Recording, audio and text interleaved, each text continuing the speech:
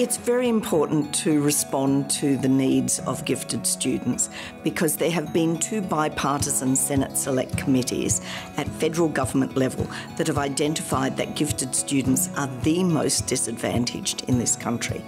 So it's an issue of equity, and it's critical that we provide opportunities for students to be able to demonstrate their abilities and to be able to perform at the level of their talents.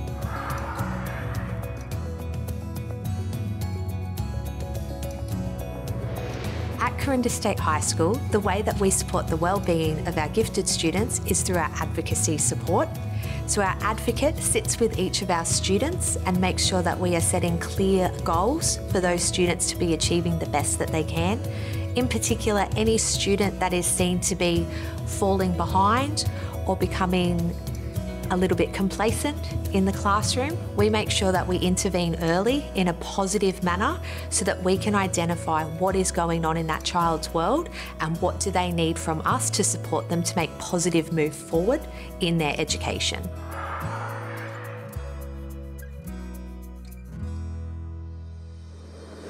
I think it's just really important for schools to understand when they're developing a program for gifted education and gifted students that these students need support and extension in all areas as much as possible. So little pull-out programs that happen for half an hour a week can be excellent and students can really enjoy them. However, it's really important that practice within the classroom and the classroom environment changes as well, and that there's opportunity for extension and challenge every day.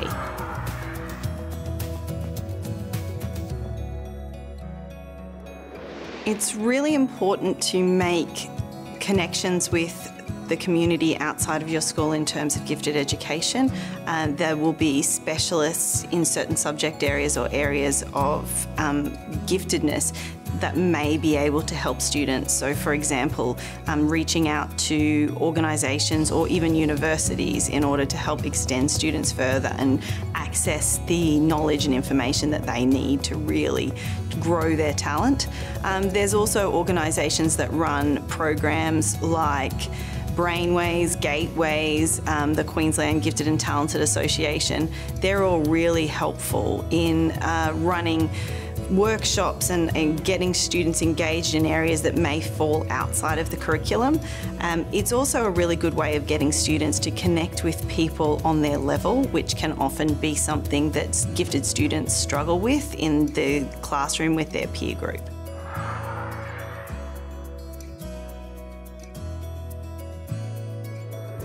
I think when supportive processes are in place for gifted students, you tend to find that they are engaged in their learning.